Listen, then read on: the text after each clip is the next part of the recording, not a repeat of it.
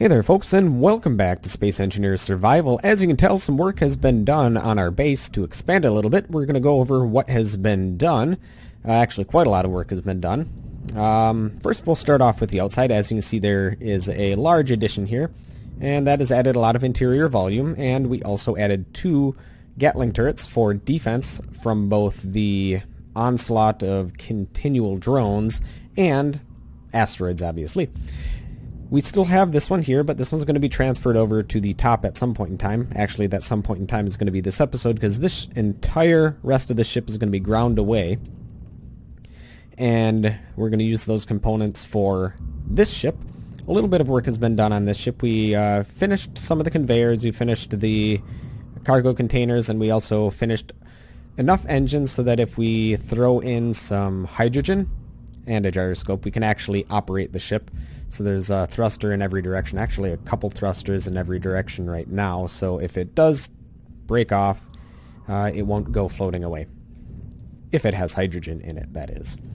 So let's start off with the changes to the base on the inside now. Our entrance is still on this side. As you can tell, there's a gravity generator now, I believe. I think so. I think I built a gravity generator. Maybe I didn't. I'm going to have to double check that. Anyhow, there's a button for depressurizing and pressurizing the air vent in here. Right now, you can tell, looking through the window, the airlock is depressurized, so we can just enter. And to pressurize the airlock, there's another button inside. And there we go. Pressurizes it. And now, yes, as there is a proper airlock, the interior volume of this is now pressurized. And, well, looks like our Gatling turrets are being put to work as the asteroids come in. And as you can tell, there is a large amount of work that has been done. This is our original refinery. However, we expanded it to have 2 more, and each one of these refineries is completely filled up with, I believe these are speed modules, to help speed up the production of, or speed up the refinery of all of our materials, and they are all linked together via conveyors to the assembler, which now are all linked up together, and one of the assemblers has a speed module on it as well. We have some batteries just like before, and we have another airlock. This is a special one. I'm not sure if this is pressurized or depressurized because there's no window, so let's assume that it's pressurized. Okay. And just like the other one, there's a something for pressurizing and depressurizing. Make sure our light is on. And this is into the interior of the asteroid. This is completely sealed off, so if we want to expand our base, all we need to do is mine out here and we can expand our base. And also another button for depressurizing and pressurizing the airlock. I could make this work all via sensors, but right now, this is the way it's going to be. Alright, we can turn that off and pressurize it back.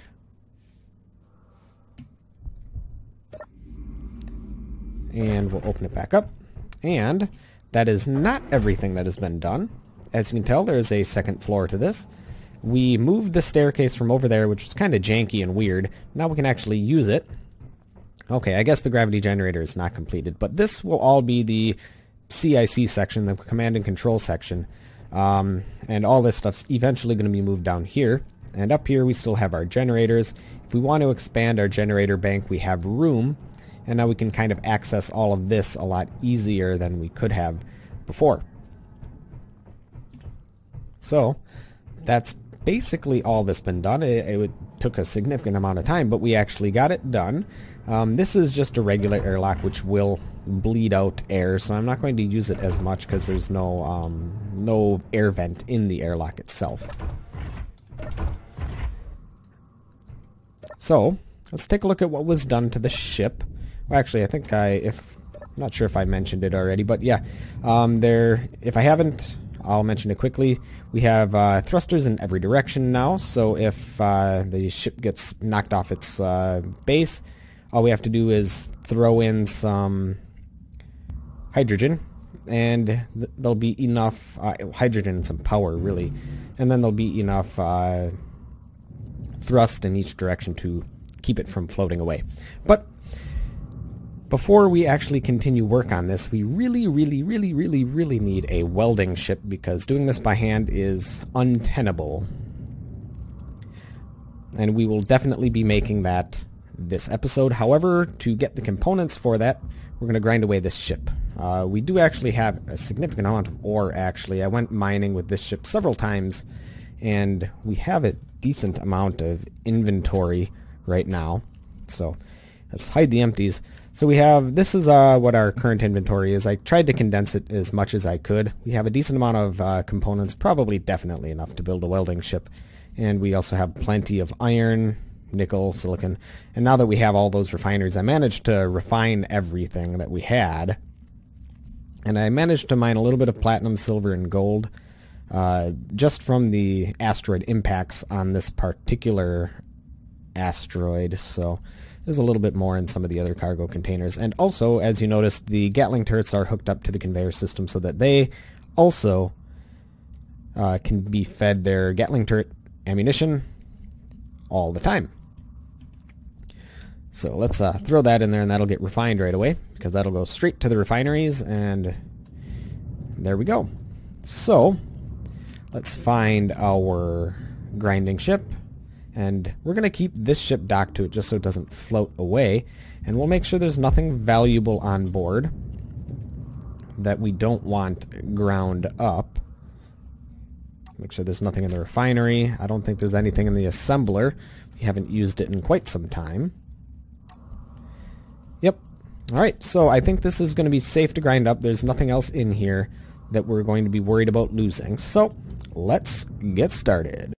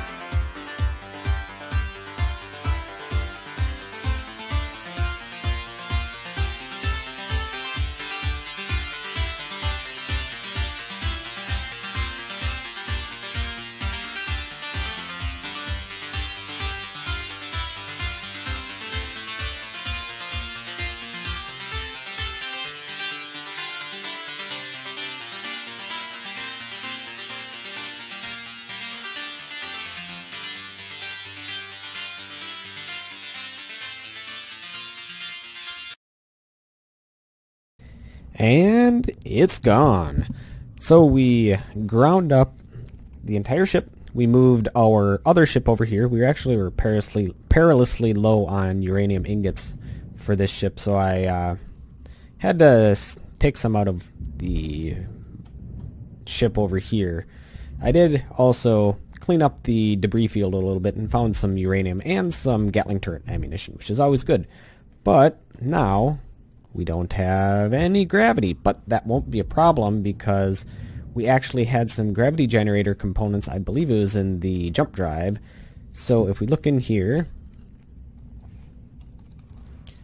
and look for our large container, we have some... Where is the gravity generator? We have some gravity generator components which we can use to make a gravity generator. So we are going to do that. And right now we're just going to use our magnetic boots instead of using the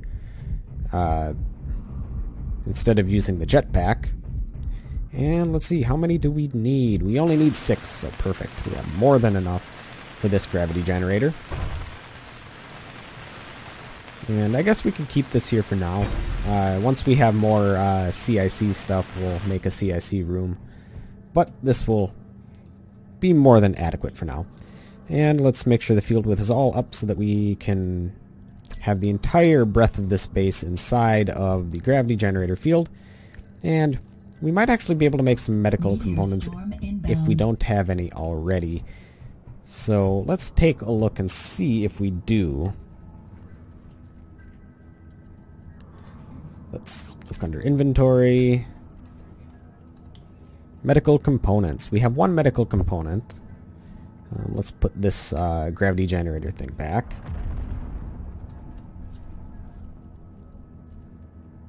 There we go. So, let's take a look at production. Can we make any? No, we are missing the silver. Okay, so we need some silver before we can make our medical bay. But one thing that we can do is we do not have a survival pod in here, which we should have just for respawn purposes. So I'm going to make a survival pod. We'll put it in here, and we'll just hook it up to a conveyor, an empty conveyor spot. Perhaps this will do. Something hitting our base. I thought I heard a little clang, but guess not. So let's go into our inventory. We'll take some of this. And we'll need some of these, some of these. I think we need some small steel tubes, but let's just plop one down right now.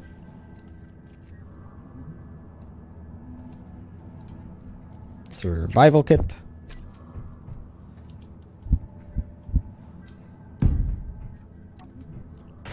So we do need some medical components for the survival kit.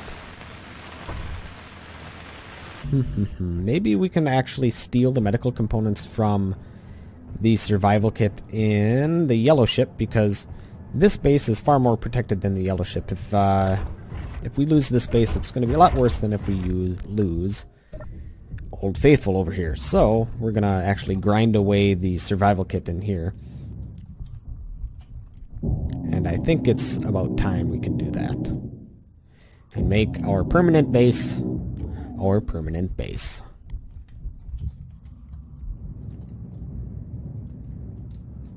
Also, as you can see, I recolored the red on here. Now everything's all the same color. We'll maybe do some base stylization at a later date, but let's make it more functional right now. There we go. This should be all hooked up to everything. So, yep, it tops off our O2 too, which is perfect. But we will move this up there when we have our medical bay and when we have more components to do so. We still need our medical components, though, which we need silver for. However, we have more than enough components now to make... Actually, if we look at our large... We have more than enough components to make a relatively decent welder ship, which is absolutely critical if we want to build our large attack craft. Or almost want to call it a frigate, but it's not going to be quite that powerful. But we will need a welder ship to build this, so... Oh, also one other thing is we started to have some drones sneak up on us on this end, so I have this ship with the Gatling turret pointed over here to defend us. We may also need to put some defenses over here. But this is working for now. I think that'll be it. We should probably begin work on the welder ship, so cue the music.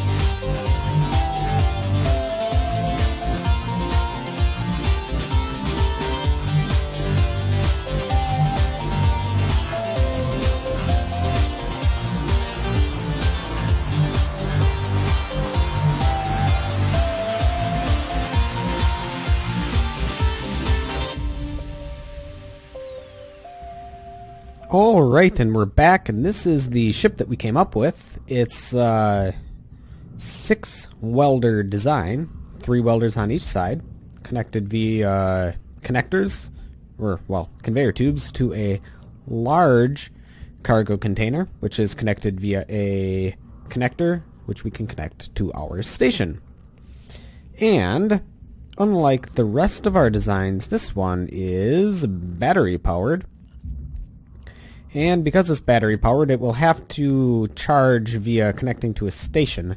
I decided to not do the whole reactor route, as uranium is a little bit hard to come by as of right now, so using reactors when we don't have to is unnecessary, especially when we have solar panels here and hydrogen power, and we can just power it up via that. So we also put a Gatling turret up top because we're going to have lots of valuables inside of the cargo container in there, which I tried to cover up mostly with armor and whatnot. So if some ship decides to shoot at us, we will, number one, be able to shoot back, and it'll be slightly armored. So that's the idea behind it. So let's head inside. Whoops, that's not inside. Let's head inside. And let's look at our inventories. So we have a large cargo container. That's the cargo container for our ship. So let us... I think we need some metal grids, actually quite a lot of them. So we're going to throw some metal grids in our cargo container here. Probably a good 750. And that still has plenty of room in it, so now that that has something in it, we can hide the empties and we don't have to scroll nearly as far. We should probably put a lot of construction components in, probably a good 1,000. And we'll just fill this up with all of our necessary requirements to build our ship. A little bit of everything, basically. And, oops, still have quite a bit of steel. I would say we will need a lot of steel, so 5,000 is probably what we will need. And small steel tubes, large steel tubes, motors, and that sort of thing will also be required. Oh, that's a little bit too much, so we're going to only go with 400. And I think we also needed some motors. We'll fill the rest with motors. Yep, we still have some room too. Maybe some large steel tubes. I bet you. I think we actually need more large steel tubes than we need anything else. And it looks like that completely fills it. No, not quite. There's just a smidge of room left. Maybe we can throw some computers in there or something. Just a few. But, actually what we can do, I need to set up these blocks so that the connector can be disconnected. Let's see here. It should be called connector 1.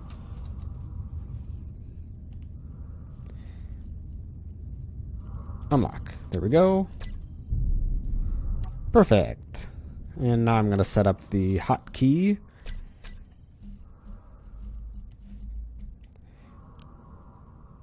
Switch lock. There we go. Perfect. And now we should be able to start welding on our ship. Looks like I might need a little more side thrust. It's just a bit slow with all this weight. Alright, let's see. Is it going to work? Oh yes, it's working masterfully. So much better than doing it by hand, and I don't have to worry about running out of oxygen or running out of power, because this has 4 hours worth of power, which is great. And having so many welders really does speed up the whole process too, because at any given point in time I think at least 2 welders are touching the block that we want to be welding, so that makes it so much nicer. It's like, is that done? There we go. That's all finished.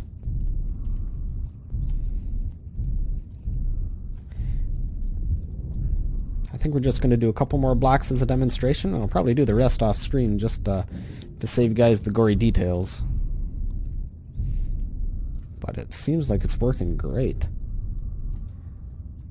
Might be a little bit unwieldy with so much weight inside the cargo container, but as we continue to weld, it does get lighter. So that's good. Let's see here, how much have we actually used so far? We've actually used a decent amount. About 7,000 kilograms worth already. So that would have taken a significant amount of time to do by hand. Oops, and I'm still haven't got the flying around in this thing quite right yet, but I'll get there. This one, that one's done. So, ooh, yeah, it's a little bit big. I'll just have to be careful. All right.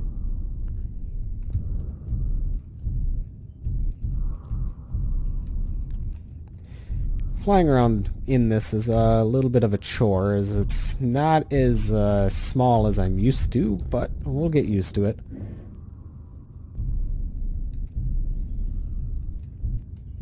And I think we'll actually be able to finish up the thrust pods. Yeah, we'll be able to finish up the thrust pods, no problem.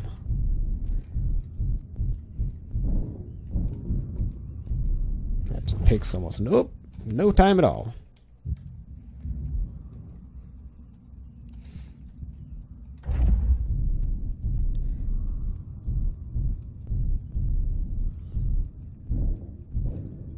Perfect. Just have a couple more to do. A couple up top and a couple on the side, and we'll be done. And then we'll have to start building again. But this makes everything oh so much easier. Are we out? We might actually be out of what's required for that one. We'll have to take a look. I think we need steel tubes would be my guess. Let's look at our inventory. No, we're out of the metal grids. Well, at least it's not too hard to just dock and grab some. But we got a lot more than we would have got done by doing it by hand. That's for certain. Oh no, donk. What I'm going to do is I'm going to also just weld this last one up. I think we have, yep, there we go. We have everything required for that. I might want to build a smaller, a smaller welding ship too, but this one is going to be great for doing large swaths of the ship at any given time. This would actually honestly be a lot better if we used a blueprint and a projector, but because we're doing this the old-fashioned way, that's not going to work for us. Anyhow, let's fly on over here, we'll dock it back up, and finish it, I think at a later date, though. Oh no, donk. Yeah, I need a little bit more side thrust on there too, but... Or just, I need to learn how to fly it. Anywho, see if there's any damage to it. Probably not. That was a light little tap. Yeah. Nope. No damage to speak of. Perfect.